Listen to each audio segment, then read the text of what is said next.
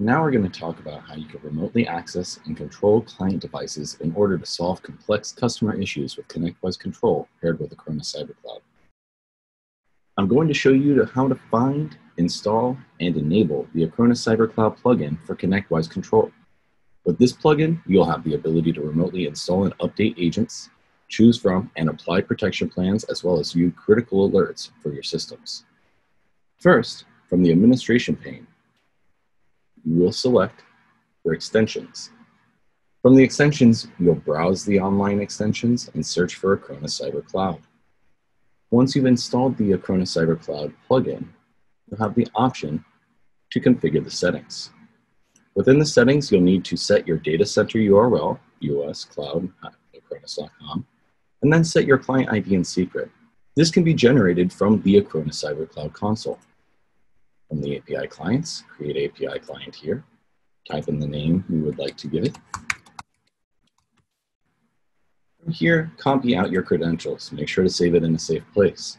From here, you take your secret, go over to control, and provide it. Now, save that, and once you have saved it, you can then move in and start setting up configurations for your control sessions. Within Access, you'll see a list of all of the systems that you have control sessions with. Now you'll see the iconic Acronis A show up and the ability to deploy the Acronis Cyber Protection agent. From here, you have the ability to configure customers that you have already set up within Acronis Cyber Cloud. You can use an existing Acronis customer, or you can create a new Acronis customer from the ConnectWise console itself. Create the customer name, login, email, password. You can also enable two-factor authentication so that when they log in, they must utilize the TOTP Authenticator app to log in for future sessions. You can specify which backup edition or Cyber Protect edition they will be utilizing, whether they're just protecting standard systems, advanced workloads, needing disaster recovery abilities to fail over to the Acronis Cloud. You can also toggle different services such as file sync and share and notary.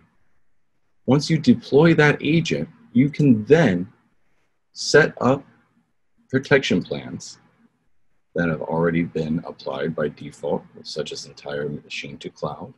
Or you can set up additional cyber protection plans where you can enable things like active protection.